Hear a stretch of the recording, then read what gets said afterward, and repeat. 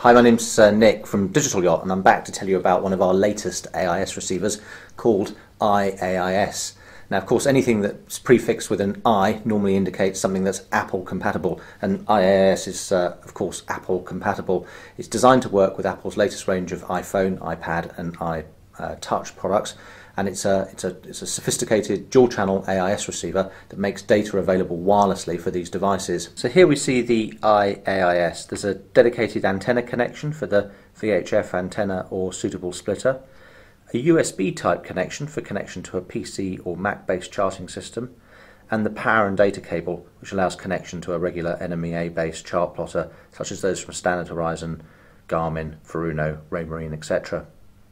Now, data for the Apple iPad or iPhone is made available through the Wi-Fi or WLAN interface, which connects directly to the iPad.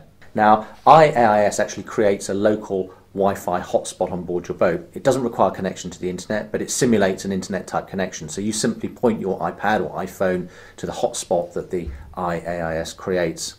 But the iAIS will actually do some more exciting things. It can take an NMEA feed from your onboard GPS or instruments, combine that with the AIS data, and make all that information available on the Wi-Fi access point.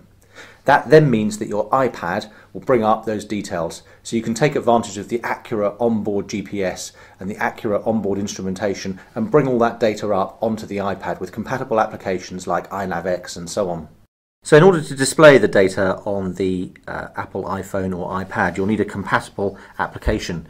Digital Yacht have one called iAIS. It's available as a free of charge download. And what it will do is it will actually show on your iPad or iPhone all the AIS targets that are around you, together with a range ring type display. So all you need to do is touch on a target to bring up target information, and you'll see the name of the ship, Bum Shin, the time, the MMSI number, the vessel's call sign, current course and speed over the ground, also its position and the type of vessel as well.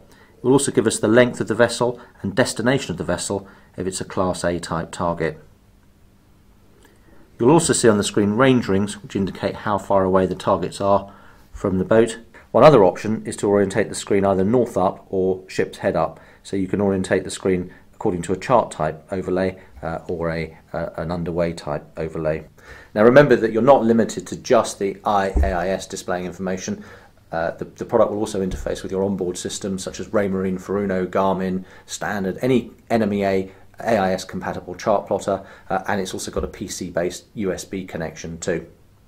All that's required for installation is a connection to a VHF antenna or suitable splitter, 12 volt power, and obviously the onboard interfacing connections.